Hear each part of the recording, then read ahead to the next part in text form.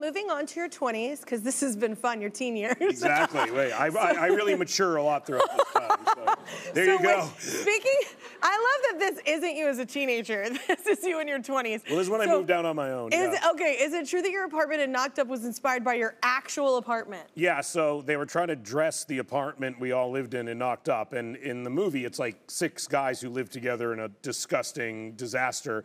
And they kept like struggling to dress it right and to make it look real. And so Judd Apatow, the director, sent the production designer with the camera to my house to take pictures. And this was my actual bedroom when I was like 23 years old. And we were making Knocked Up. Like while we were shooting Knocked Up, this is how I lived. I love that he was like bold enough to be like, your place is probably perfect. Oh, he had been there. He's like, you live in filth. Let them go to your house. Take pictures of that. It's disgusting where you live. And I was like, it is pretty disgusting where I live. I found that couch in an alleyway. Like, that's the futon I grew up in. And I changed those sheets. I don't even know if I changed those sheets. Every once in a while, I would maybe just like put another sheet over it. And like, slow. I think the concept of changing, I didn't even know you had to change sheets, I think. And then my very forgiving wife, I started dating around this time, and she was like, you got to change your sheets, man. Yeah.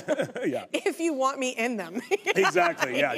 I remember one day she was like, yeah, she told me to clean up or she was leaving. Yeah. Yeah.